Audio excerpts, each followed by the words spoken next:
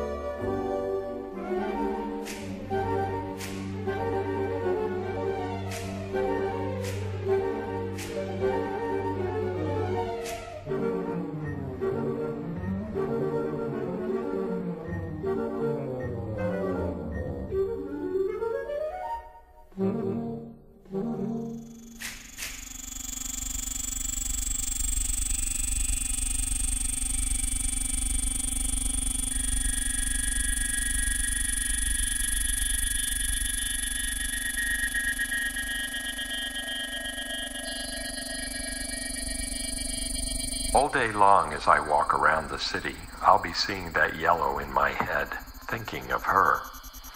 Actually, I think of her more than I see her. It requires a balancing act to remain on that line and creates a tension that is extremely pleasurable but potentially problematic.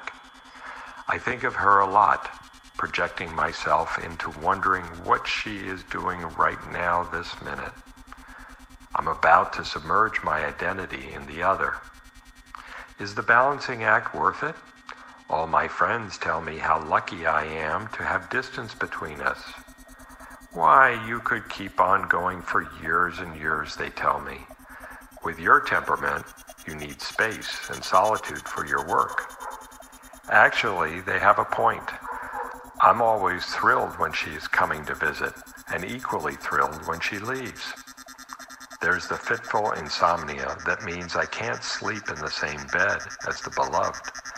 No cuddling, no big toe in the night to connect with. She is high-strung, too suspicious to really trust anyone, too edited to allow spontaneity. She tends to measure out life with coffee spoons, loves schedules, sets of rules. I hate rules. Likes only junk food. Sinks into the quicksand of a moody, distant silence, unreachable. I could go on and on.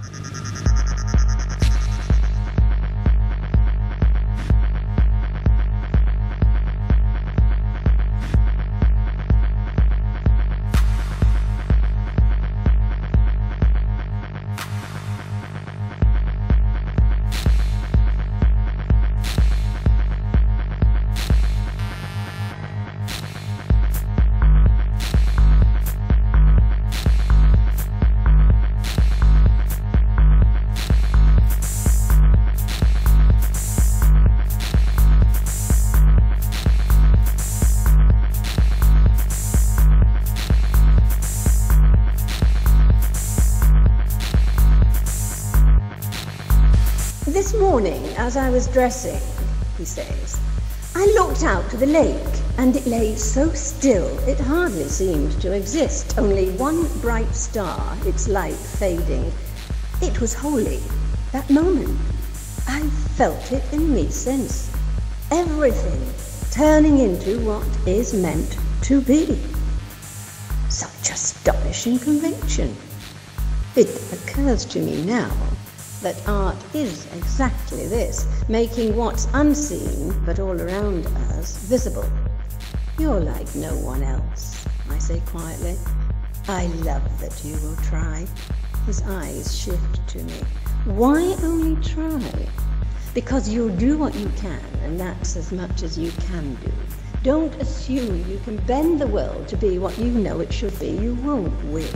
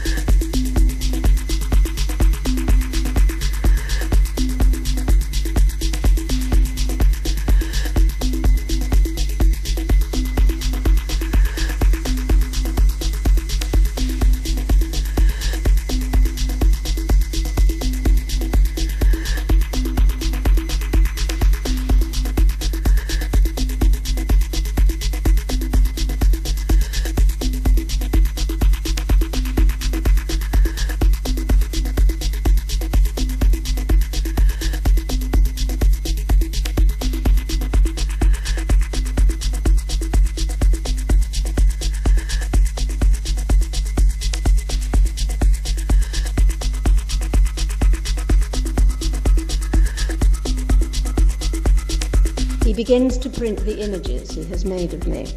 He sets up the potting shed in the old greenhouse up on the hill, black curtains over the windows. He boards and tapes over the hairline cracks, turning the small, musty space down to intimate darkness.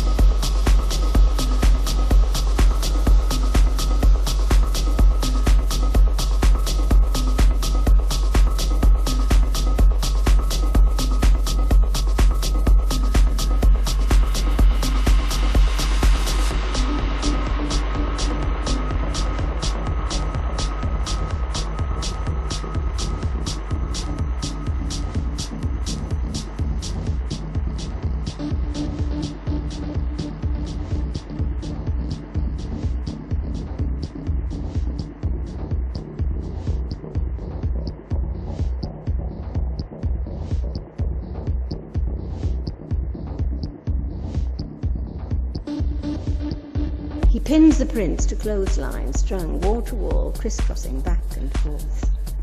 "Look at her," he says. In the developing pan, my face ripples just under the surface. He lifts the image dripping from the tray and pins it next to the others to dry. I look at them, one to the next.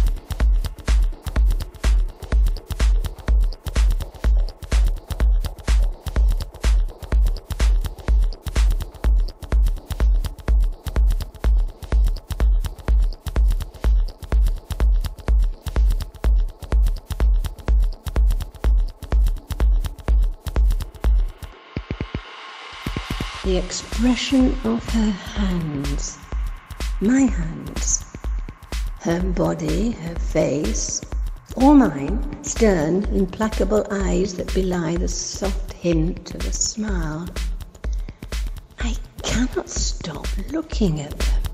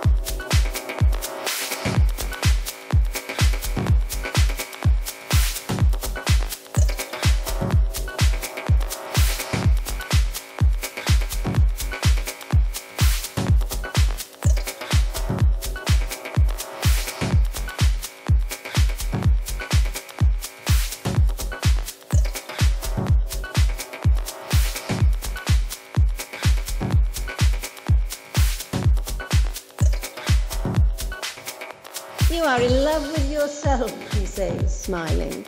I study them. Her face does not look like my face. You make me different. Different from how I've always seen myself. There are many of you, he says, pointing to the prints in turn. Quizzical, silent, wary, strong, naked. He ignores that. This one here I love. How soft your eyes are, looking up at the corner past it. What were you thinking in that moment? I laugh. I lean slightly across the table and whisper, I like it when you do that. When I don't quite know if I can trust what you say.